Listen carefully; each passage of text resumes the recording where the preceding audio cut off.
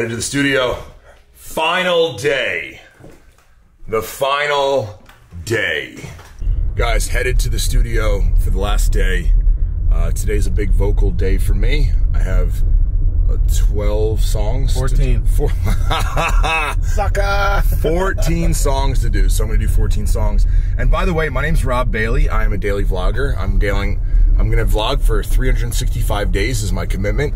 And we're on day 74. Woo! Which is kind of crazy. It's kind of a big deal, you know? So, yeah, here we go.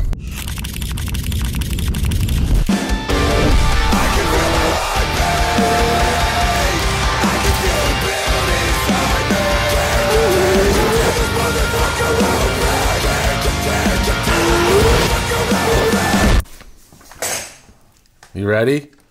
Yeah. Full day of singing. Full day. 47 songs. Right? 47 songs. I washed my hoodie today. Yeah. So I got a nice, clean, fresh hoodie on. Oof. Yeah, it's, you know, yesterday's hoodie was a little bit, oof. I make the room smell like a man. It smells like a man in here. So, yeah, a lot of songs today, but I feel good. My voice feels great this morning. And we're gonna rip a little bit. I don't need this. No, you don't. It's like it feels like if I was playing the violin. Maybe you should. No, no. Okay, well, I know my lane. Good luck, buddy. Thanks, bud. Take my money and go and stay away. Take my money and go and stay away. Cool. Yeah, man. Like weed out there. Fucking kids smoking marijuana. Smells like lavender in here, weed out there, and stinky men in there. It's a cyclone of smells. But I ain't perfect. This is one of those weird songs that Jake snuck onto the album. Hallelujah, hallelujah.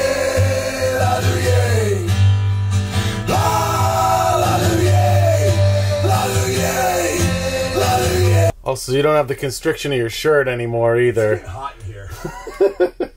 Sing it on high with your heart to the sky. Hallelujah, hallelujah, hallelujah. Hallelujah, hallelujah, hallelujah. Hallelujah. But not forever. It's a 3-hour tour. Not hard. 5 more songs to go. Don't be soft, be hard. It's hard. Be soft after this. Yeah. Maybe get some frozen yogurt. Man, 5 more songs. Alright. My head's starting to hurt. I got a new bag. Get on the fucking ground and put the money in the fucking bag. I didn't see that coming. It's the way that I felt when I had my first kiss. Album day wrapped. Woo! Just got back to the house, feeling great. I feel good too. Yeah? Yeah. Successful. Accomplished. Accomplished. We did 900,000 songs. In 3 days. 3 days. What is that? Is that a raccoon? What is that? Is that a mouse? Sounds like a raccoon. What the hell is that? Shit, I'm scared. You know I don't like surprises. What is that? It sounds like it's... Is it Rick? What's behind that door? What? Hello, I'm here. Where did you come from? From Montana. Oh my... Oh, Dana is here. She just arrived. I actually just picked her up at the airport. No big deal. So I wasn't actually in the closet the whole time. We're actually swapping states. We go home tomorrow back to Montana, and Dana's here visiting family real quick. But I want to share something very exciting with you, because if you're seeing this video now, that means that the mystery box for Flag Nor Fail is going to release today. So the concept of the mystery box is we pack about a $200 value into a $600 box. We have a lot of like random inventory we have left over, just like old Flag Near Fail stuff or limited sizes or whatever. Then sometimes we print new shirts. But this box, today's box, is really, really exciting because we're doing a throwback to the Warehouse Gym. So I hadn't seen this yet, but we just printed these. So if you order it, you'll get the Warehouse Gym hoodie, you'll get the Warehouse Gym shirt, and then you'll get a bunch of other stuff. But there's like old Warehouse Gym t-shirts that I know. we used to. I know.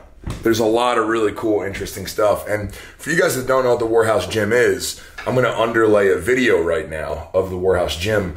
It was essentially a gym that we ended up purchasing. It's a crazy story because when Dana and I first started out, we didn't have any fucking money. And one of the things I always remember is the hot water heater broke in our house. And we lived in like a little Pennsylvania house, and we were sort of stretched. It wasn't a very expensive house, but we were like very, very overstretched financially. And the hot water heater went out, and we got quoted at $700 to fix. And for all summer, we just showered at the gym twice a day. So Dana would go in, and you would shower at the gym. I was designing, so we both had jobs, and it just made it so hard. But every single day we went to World's Gym. And then eventually, whatever it was, 5 years later, the guy was trying to retire and the gym wasn't doing too well. So we actually bought it, which is a really, really cool thing. And we turned it into the Warehouse Gym, which is the hoodie that she has there. Now, the Warehouse Gym, the little story behind that is, for 3 years, it absolutely crushed. Super profitable. We had really, really cool events. And then, unfortunately, well, whatever, fortunately, whatever, however the world works, we ended up moving. We moved across the country. And one of the big things I'm not good at is, what am I not good at, babe? Managing people. Yeah. I'm not good at managing people. So I'm not good at giving clear expectations. States and states. Yeah, I'm not really good at giving people clear expectations. I'm just like, oh, this is what you're supposed to do. You'll just do a great job because if I was doing it, I would do a great job. So when Jake shows up to the studio, Jake has great songs written because I'm like, yeah, you're a fucking pro. That's what you do. And apparently that's not how it works in the gym world because we had manager after manager and I would come back and it would just be trashed and dirty. It was just really, really hard. So we went through manager after manager and they never really seemed to care.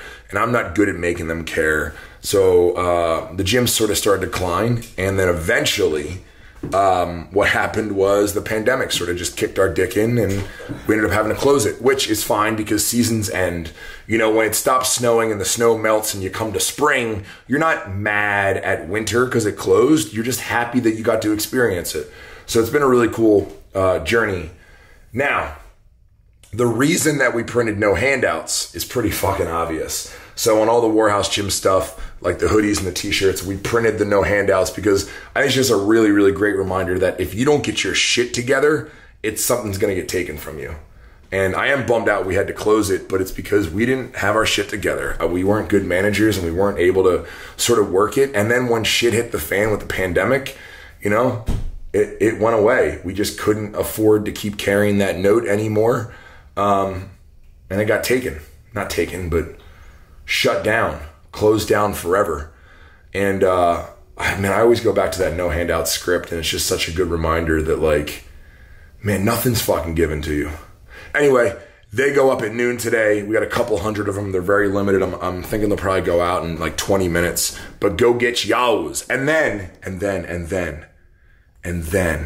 Friday, Bury Me Under the Mountain releases. The metal version. Boys and girls. Under the mountain, deep in rock, among the gods,